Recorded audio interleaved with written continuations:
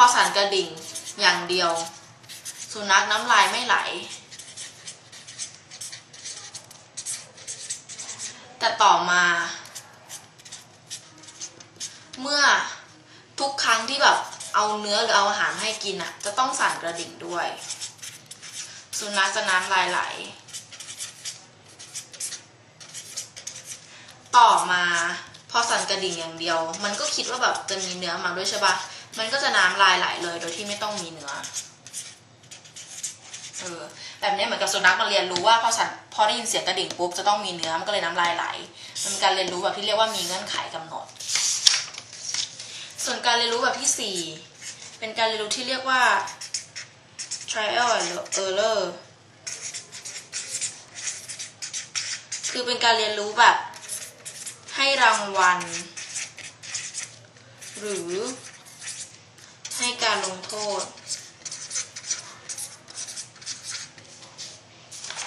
ก็ตัวอย่างเช่นมีกล่องรูปตัวทีอย่างเงี้ยด้านนี้จะเป็นด้านมืดชื้นด้านนี้จะเป็นด้านสว่างมีไส้เดือนด้านนี้มืดชื้นแล้วมีอาหารถูกปะแรกๆไส้เดือนมันก็ไม่รู้หรอกไส้เดือนมันก็จะมาทางนี้บ้างโดนไฟช็อตมาทางนี้ก็ได้กินอาหารมาทางนี้โดนไฟช็อตทางนี้ได้กินอาหารสุดท้ายแล้วอะไส้เดือนมันจะไม่ไปทางนี้เลยมันจะมาทางนี้อย่างเดียวคือเหมือนมีการเรียนรู้ว่าต้องเลี้ยวขวานะฝั่งนี้จะเจออาหารอย่างนี้เป็นต้นต่อมาการเรียนรู้แบบสุดท้ายก็คือเป็นการเรียนรู้แบบสูงสุดแบบ reasoning REASONING นะคะ reasoning เป็นการแบบใช้เหตุผลหมายถึงสามารถแก้ปัญหาได้ตั้งแต่ครั้งแรก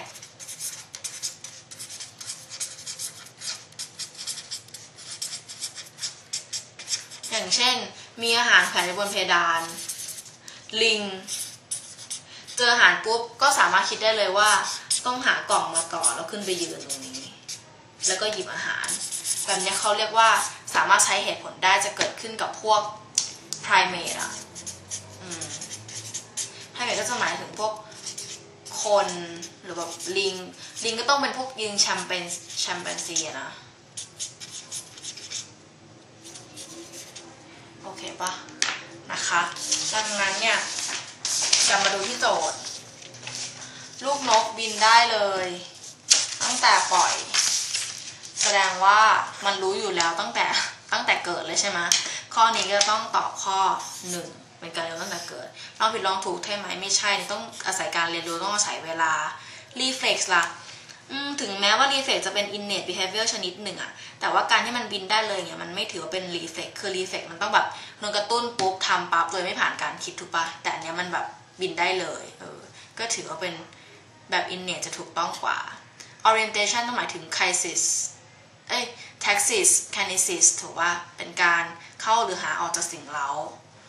ซึ่งพฤติกรรมการบินก็ไม่ถือว่าอยู่ในเรื่องนี้ข้อนี้ก็จะตอบเป็นมาตั้งแต่กำเนิดข้อ1ค่ะ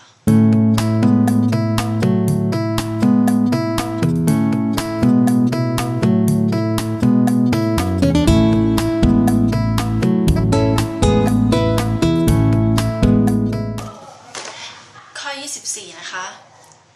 ข้อนี้โจทย์ยาวทีเดียวเนาะน้องท้องต้องฟังไปแล้วก็นึกภาพไปด้วยนะเพราะมันเป็นเรื่องเกี่ยวกับพฤติกรรมข้อ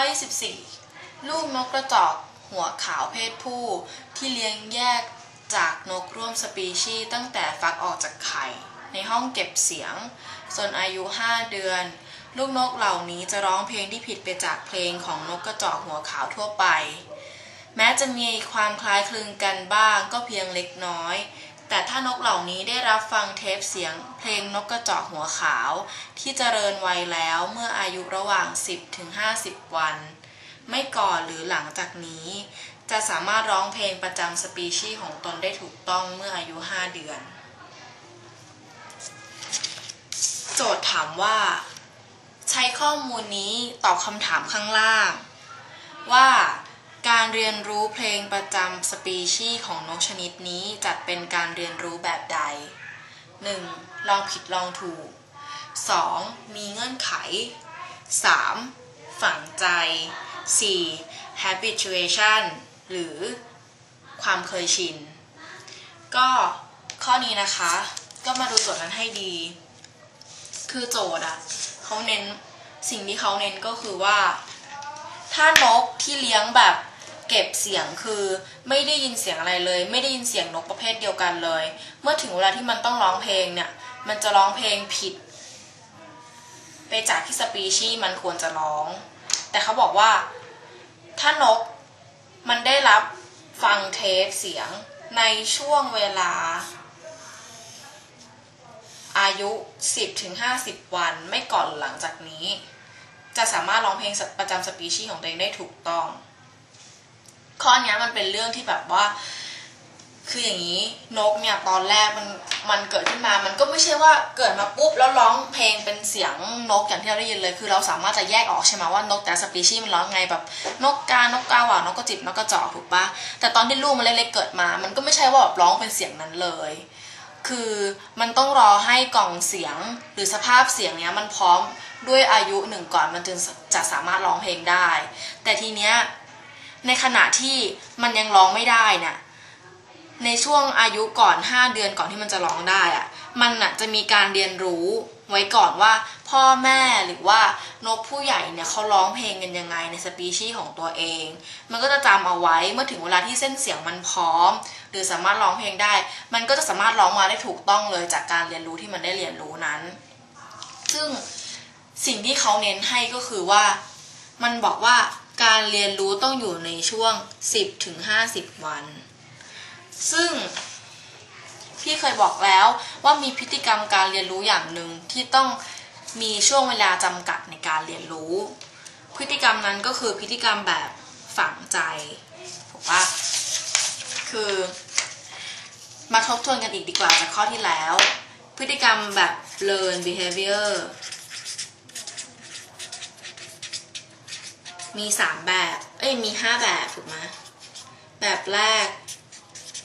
imprinting คือฝังใจมักจะเป็นการเรียนรู้ของสัตว์สปีชีส์เดียวกันหลังออกจากไข่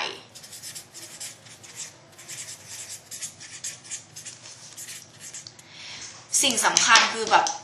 ถ้าโจทย์มาให้ปุ๊บถ้าเกิดว่ามีเวลาช่วงเวลากำหนดมาเนี่ยตอบได้เลยว่า imprinting แน่นอน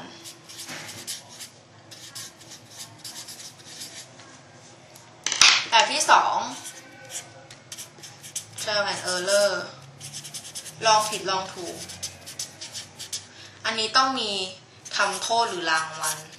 นี่เป็นคีย์เวิร์ดที่จะสรุปให้ละกันว่าแบบสมมติโจทย์มันให้อะไรมาอย่างเงี้ยถ้ามีการทำโทษหรือการให้รางวัลก็ตอบไปเลยว่า trial and error แบบที่3คือแบบ condition คือมีเงื่อนไขถูกป่ะถ้ามีเงื่อนไขคือแบบมีการเอาสิ่งเร้าอันนึงมาแทนสิ่งเร้าอันนึงอะไรแบบเนี้ยก็ถือว่านะเป็นเงื่อนไขอะไรอย่างเช่นเอากระดิ่งมาแทนเนื้อก็แบบเหมือนเป็นการสร้างเงื่อนไขว่าถ้ามีเนื้อต้องมีกระดิ่งสุดท้ายถ้าไม่มีเนื้อแล้วมีแค่กระดิ่งมันก็แสดงพฤติกรรมเหมือนกันแบบที่4 habituation คือความเคยชินต่อสิ่งเร้าที่ไม่ก่อโทษหรือประโยชน์ต่อตนเอง